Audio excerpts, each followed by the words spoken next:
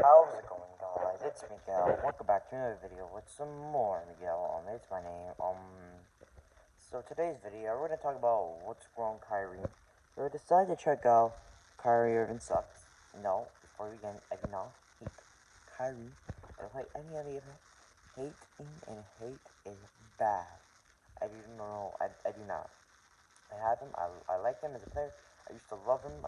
Even if he did win left Cleveland to be his own man, I still like that. I still respect him because he gave us our third, like, LeBron's third championship. And, I'm a LeBron fan, Denver fan, Broncos fan. I said like that billion trillion times. But the point is that I am. So thank you, Kyrie. And it just ever since then he left, toxicity, the comments, the locker room, the cheers, the boos. I mean, the hype he had before the 2019 season, and now the criticism getting from this, and now the leadership and impact. So, I'm not going to get discovered at all on today's video. I'm not, but I'm going to discover somewhere. And, you know what I mean? Hit the like button, subscribe, turn on post notifications, and you begin. So, obviously, Kyrie used to be one of the most loved players in the NBA. He used to be in 2016. He used to get very loved, but now he's just getting super flat. Like, they're just jokes. He gets so much hate. Like, oh. I thought, like, God, I think Kevin Durant's the most disliked team in the World War II. I think the most loved is LeBron. The most disliked is Durant. But Kyrie's the what up there with the most disliked. Kevin Durant, he's up there with the most loved is LeBron. The least hated is LeBron. Because LeBron doesn't get a lot of hate, which is good. But LeBron gets a lot of love, which is good. So, yeah. So my point is that, dude, Kyrie, what is his hate? Like, he gets so much hate. Like, I may be overreacting how much hate he gets, but yeah, he gets a lot of hate. So, hey, we're gonna discover why Mr. Kyrie Irving gets some hate, and Mr. Kyrie Irving sucks.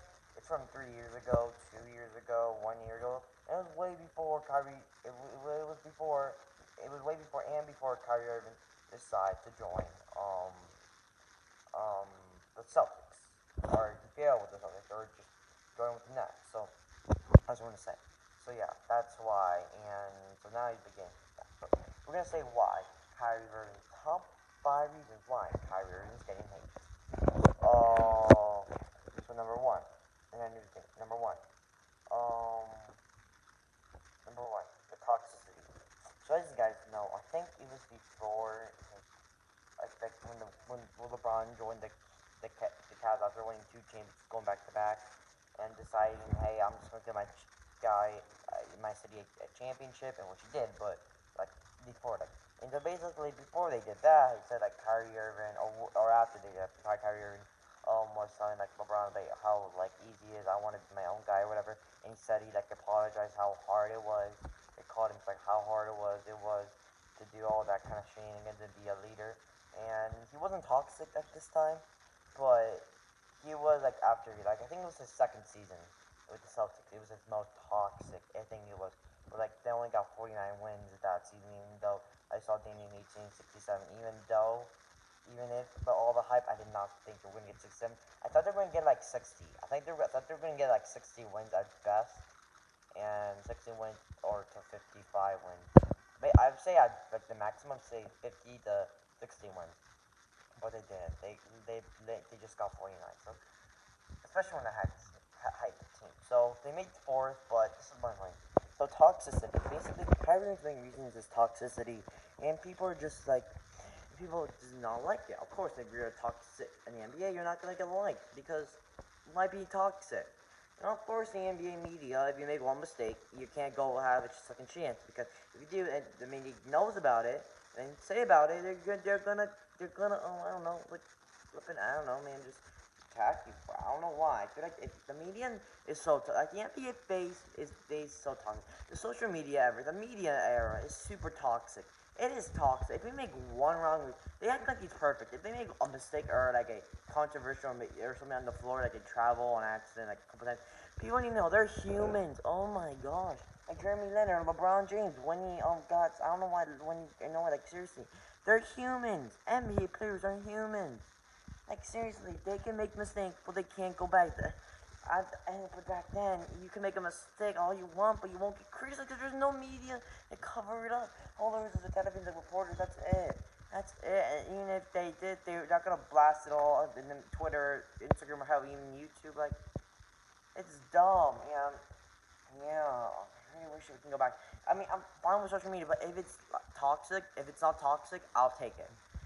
I just feel yeah, his toxic comments, and then he went apologized to LeBron, but he had these toxic comments in the locker room, made a toxic locker room, and that was after that was with the Celtics. But like, with the Cavs, I guess you can say he didn't know how hard it was, so I guess since he didn't know how to, I guess that's the reason why. Number two is toxicity comments in the locker room. So his toxicity comments in the locker room is kind of dumb. Like, I mean, not dumb, but okay, this is going to be most of his second year with the Celtics because I think that second year is one of his worst seasons that he's played. Even though he got 49 wins, I mean, the second half I felt like it was just worse. Because in his first years with the Cavs, for LeBron drone, you can't really blame Kyrie. You just can't because Kyrie Irving like didn't have enough help like LeBron did. So yeah, Kyrie did get out. But Kyrie Irving, you're good for those years before LeBron. You're good. LeBron went back to back and you got the third and now he's good. But yeah. So just in his second year with no, let's go back. So in his first year with the Celtics, which is I think it was his best season despite like now playing in place. In his first season, I think I don't know how many wins they had, but they were first. No, they were second in the East or second East. They were the number one was the Raptors with 59 wins. But I think they were second with the East was 57 or 56. I'm not sure. Whatever. Yeah, they were second in the East. Kyrie Irving got injured near the playoffs. Couldn't play. Also, that was without Gordon Hayward. Seriously, Gordon Hayward had a gruesome injury in the first game of the entire season of the 2017-2018 season, which hopefully, fingers crossed. I don't care what person I don't like. I mean, I'm not big fans of KD, but or like any like I'm not big fans. I'm not big fans of that. I don't care. The last thing I want them is to get hurt at all. Finger. I mean, of course, finger.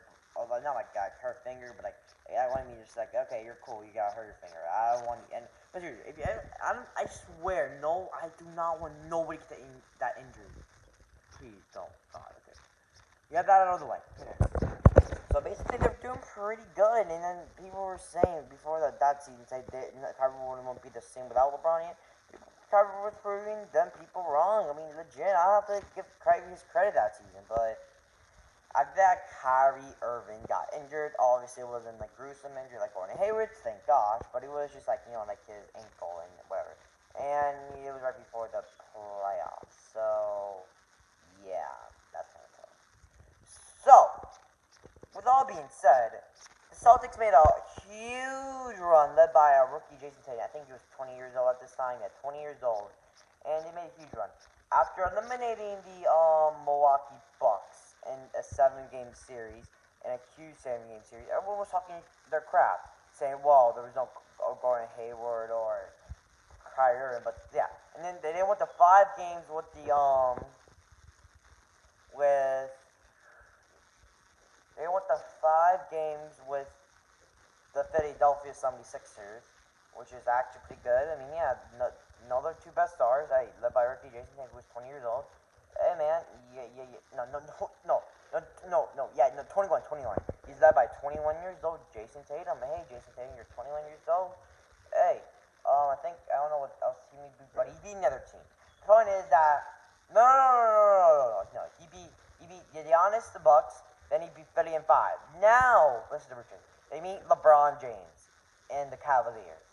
So I'm gonna tell you what happens. So basically, when it hits 10 minutes. So basically, what happened is that LeBron had his best performance after eliminating the Pacers in 7 games, after sweeping the Raptors at the time. Which they probably still are, but at the time, like everyone was actually literally saying, they swapped them with the Seal winning buzzer beater to take the commanding 3-0 lead, which obviously they won. They blew them 9-4. And they're there. Now they're there.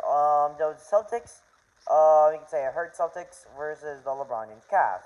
But I don't get it. When people say there was no Kyrie Irving, Kyrie Irving and Gordon Hayward. Oh, they would okay. It's fine to say at the time was saying it was it was impressive how they put the 7 games without Kyrie Irving going. Now that is fine. I can understand that. I mean, hey, then you get all hype next season to have Joe do something good. Like that's fine. I mean, that's completely fine because you just get that much like hype.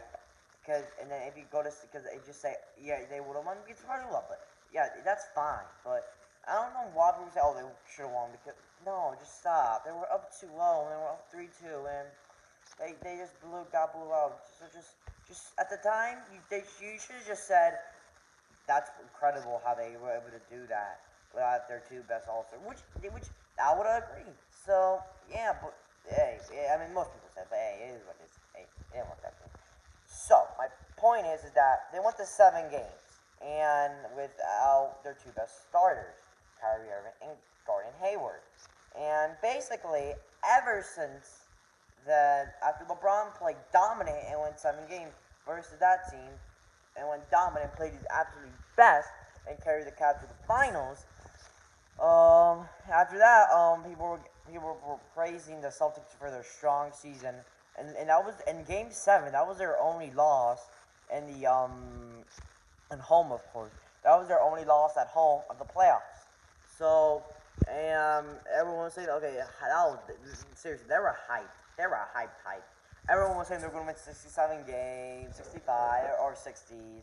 They were saying they don't win, they don't win over 55 games. I'll give you 100. Like seriously, they were hyped because, and it's understandable. I mean, they went to 7 games with LeBron. Like, but by the way, LeBron James Cavs team in 7 games, and they were able to almost close out, but they blew it and they missed 32 threes.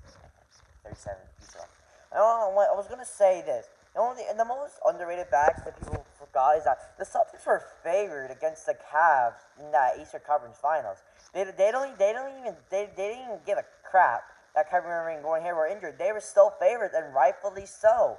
Coming into that series, they were rightfully favorites and so, but they didn't. They blew it, and LeBron pulled an upset. So there we go. That explanation. But besides the point, they were still hyped, rightfully so at the time, of course.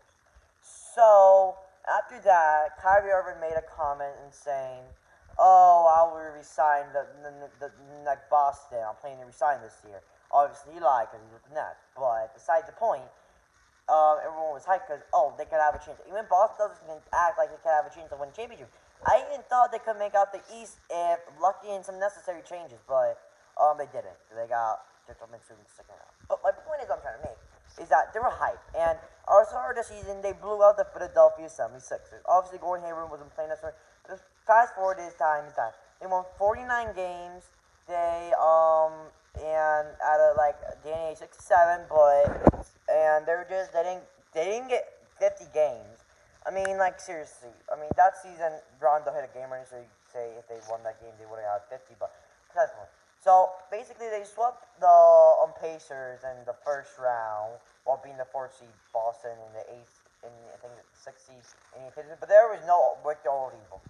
Now, granted, the Celtics would have still won that series, but it would have been more interesting. It would have been 6. I would say they would have gone to 6 games versus the Celtics, and Pacers would have won 2 games, while Celtics would have won 4 and won 6. So, but they were still playing bad. But now this is where it all started. Well, I'll tell you when the next video when it like